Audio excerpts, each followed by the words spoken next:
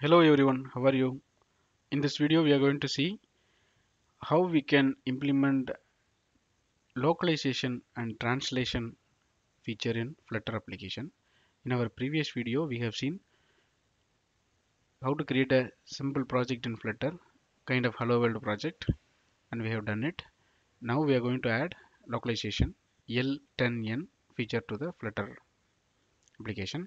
The first step is to add dependencies. Dependencies include Flutter SDK localization, which we are going to add now. That is the first step. It has to be added under dependencies section, Flutter underscore localization. It has to be equal with Flutter. The indentation of the code is very important, otherwise it will not work. So it has to be parallel to Flutter SDK. Similarly, Flutter localization SDK colon Flutter. That should be the first step.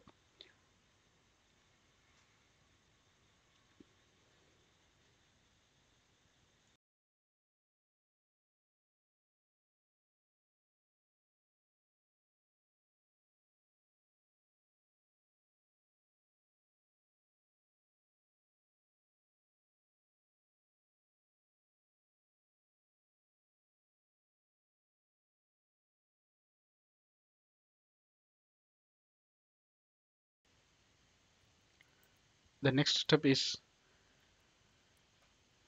to add the delegates in the main.dot file. What are delegates? Delegates are the items which are taking care of translation basically. So by default, we have to add global delegates, few global delegates to the main.dot file under localization delegates attribute. This has to be array. So we have to add three localization delegate first: global material, global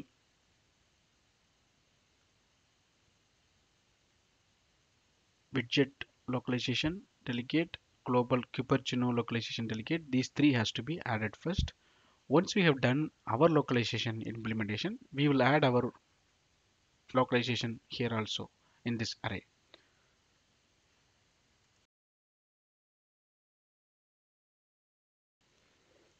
Now we have added, it is reloading and throwing error because we have not added any imports. So along with localization delegates, you have to add supported locales also.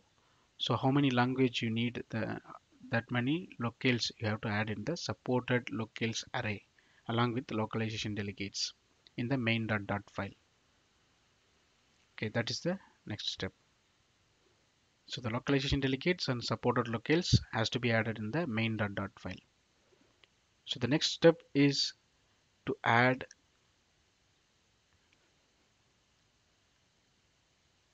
intl dependency in the pubspec.yaml file along with generate true flag. So we will see how to add that shortly. So this has to be added in the pubspec.yaml file. So the intl dependency has to be added under dependencies section, and the generate true has to be added under dev-dependencies section of the pubspec.yaml file.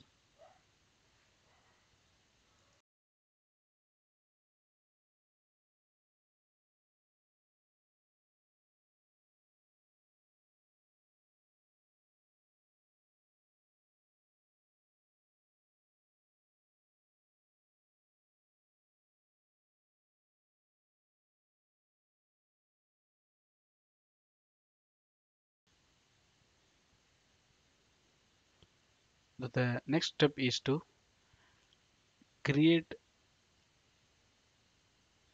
l10n.yaml file. So that is the localization file where we will mention where is our translated translation files exist and what is the directory it has to be looked up, etc. So this file you have to create under lib folder parallel to main.dot. So under lib folder you create l10n. It is L in lowercase. So now I'm creating the file l10n.yml.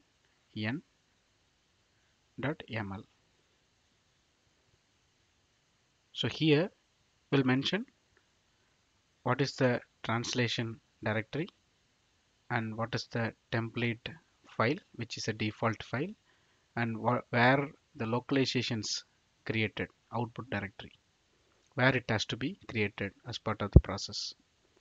So now as we have created mentioned in the ARB directory, under lib we are going to create l10n directory. This is where we are going to place app_en.arb file, arbitrary file, where we'll have our translations for each key. It is a JSON file. It will have key value pair. Currently we'll have only one key and value, which is in English translation my shops, app title my shops. So once this is done, the next step is to add the custom language file, which anyway we have done it already. app_en.erb file we have created, right? We have created and we have added our app title translation there. So it's already done, the step 5.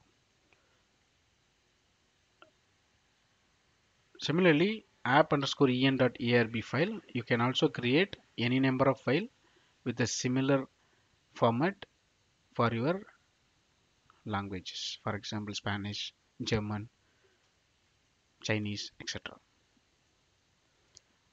The step 6 is add translate file generation.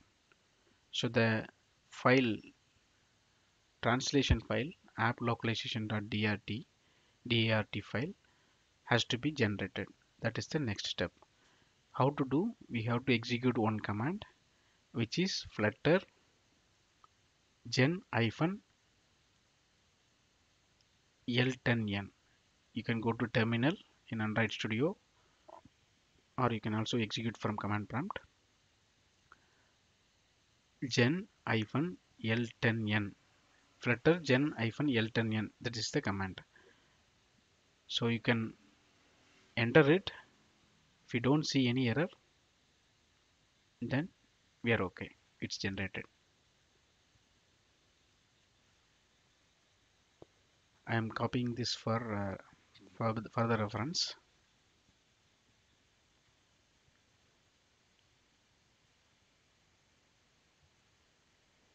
So I'm going to hit enter. So it has successfully run, nothing reported. It means that translation has been generated successfully. So where it is generated, you have to go to project directory dot_tool directory or folder. Under that flutter gen underscore l10n. These two translations file has been created. There are two files, app localization app localization underscore en.drt, because we have only one translation file currently under this directory. If you have multiple languages, that many files will be generated.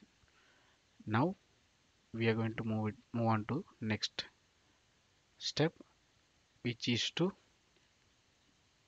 add the app localization delegate. We have already added 3 delegates in main.dot file. Now since we have done our steps for localization, the app localization has to be added as well. Then only it will pick our translations. So where it has to be added? It has to be added in the main.dot file under localization delegates. So in this process you have encountered, you are seeing multiple errors in the Android Studio since the emulator is running already. It's trying to hot reload. So we are in the middle of implementing this feature. So ignore the error, go on. At the end we'll solve all these problems in the Android Studio.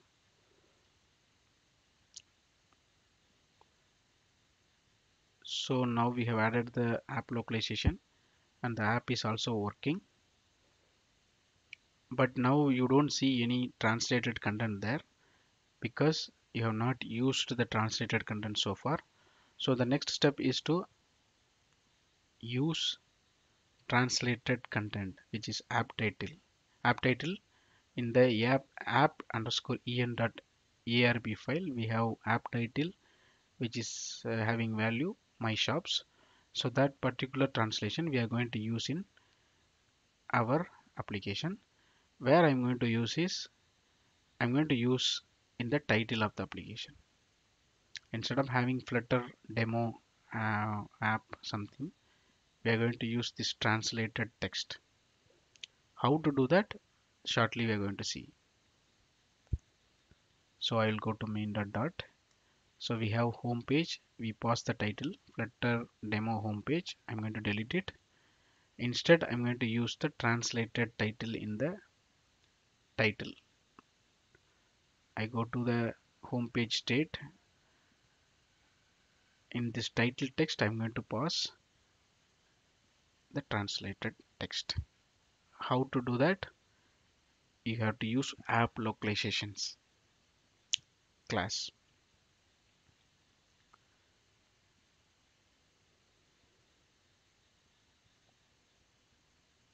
So App Localizations dot off of context. If you put dot, it will list all the available keys. So app title is our key. Now we have included it. I'm fixing some errors. Now if you see, the hot reload is throwing error because it is not able to find the translation, because we have generated the translation but the application is running, so we are stopping it and restarting it. It has to refresh it, right? Reload it. So I'm doing that. Let's see whether it is working or not. We'll wait for the installation to complete. The application is reloading now in the emulator. Now it is reloading.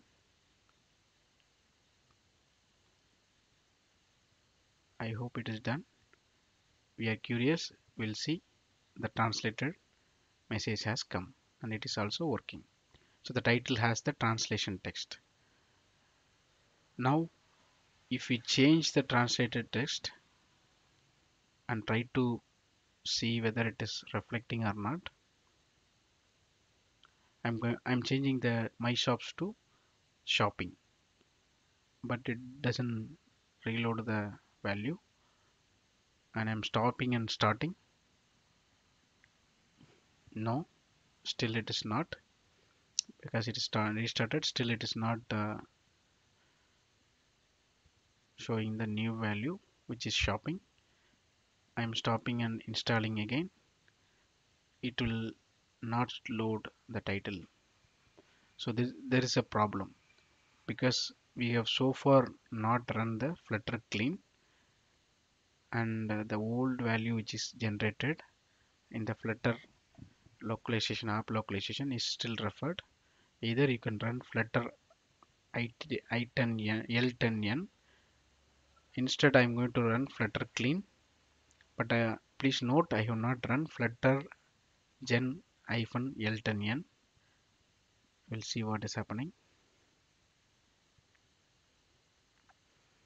It is installing the app.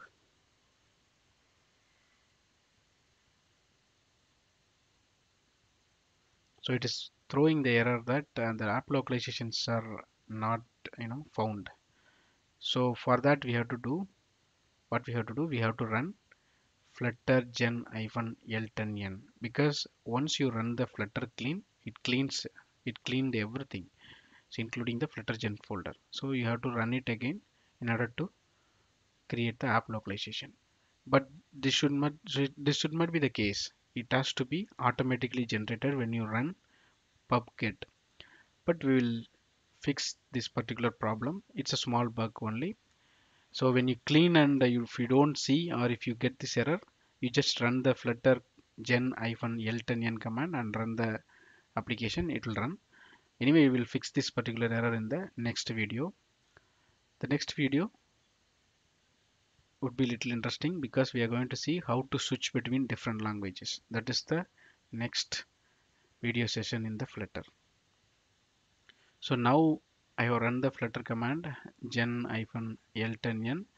Now I am checking whether the new value shopping is reflected or not.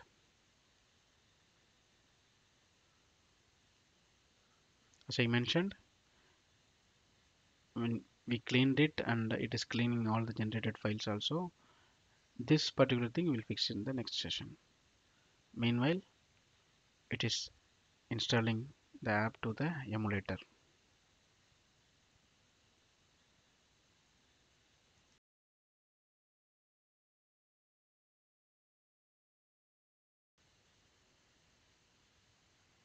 Okay, it is just pushing the app.apk file from the build folder.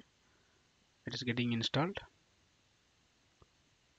Now we are curious whether the new translation text is coming in the title. Yeah, the shopping is the new text which we have changed. So it is reflected.